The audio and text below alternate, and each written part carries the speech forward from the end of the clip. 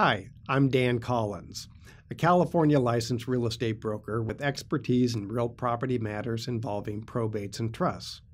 I am also a California licensed general contractor, and I act as a court-appointed receiver administrator for the Superior Court.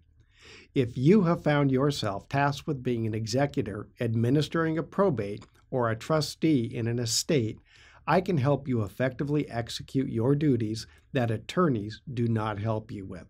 To learn more, please visit my website, probate-realtor.biz.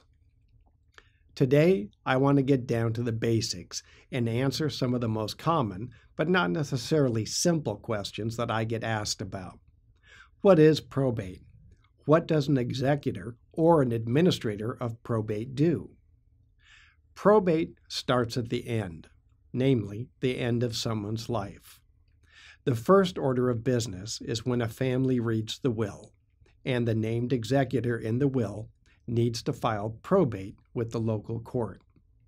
If a person dies without a will, the court will appoint an administrator for the estate. Depending on the jurisdiction, the court may be involved, and an attorney may be required for each step of the process. Administering probates comes with real liabilities, and it is both reasonable and recommended that a person who is tasked with administering the estate to hire qualified legal counsel that can be paid from the estate. The executor or the administrator is responsible to produce specific documents.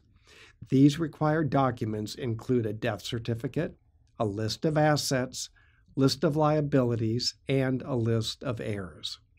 All of these must be produced and submitted to the court.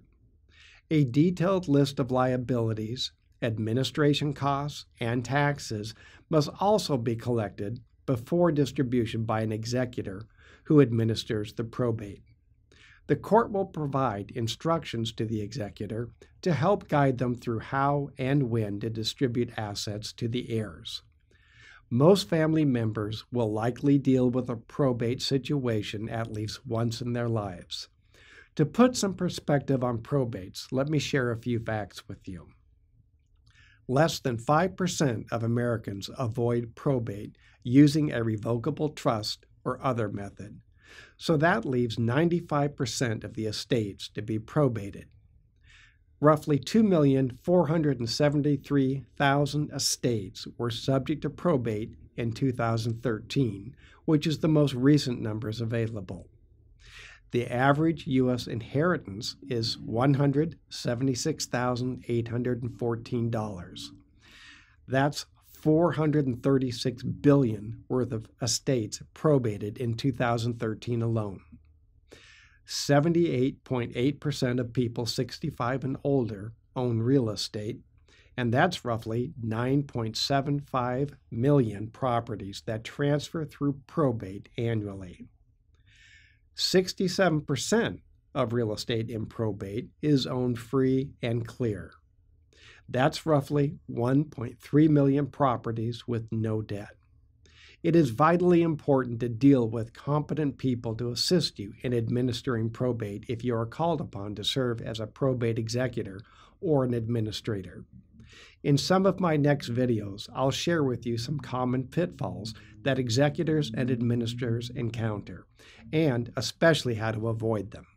My name is Dan Collins. I act as a fiduciary broker in probates and trusts that involve real property assets. To learn more, please visit my website, probate-realtor.biz. Thank you for joining me today.